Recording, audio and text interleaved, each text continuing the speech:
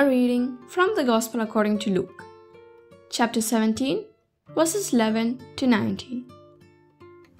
As Jesus continued his journey to Jerusalem, he traveled through Samaria and Galilee. As he was entering a village, 10 lepers met him. They stood at a distance from him and raised their voice, saying, "Jesus, Master, have pity on us." And when he saw them, he said, "Go show yourselves to the priests." As they were going, they were cleansed. And one of them, realizing he had been healed, returned glorifying God in a loud voice. And he fell at the feet of Jesus and thanked him.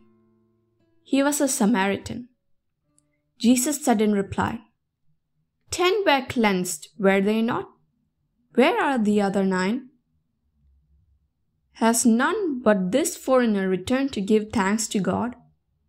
Then he said to him, "Stand up and go. Your faith has saved you." In the group of the 10 lepers, there was only one who, realizing that he was cured, turned back to praise God and to show gratitude to Jesus. The other 9 were healed, but they went their own way, forgetting the one who had healed them. It is essential to know how to say thank you, to thank the Lord each day, and to thank one another.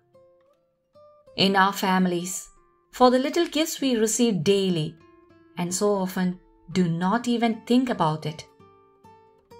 In the places we spend our days, for the many services which we enjoy, and for all those people who support us.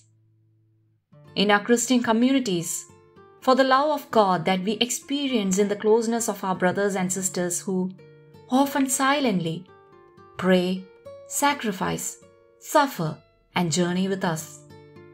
So please, let us not forget to say these key words. Thank you.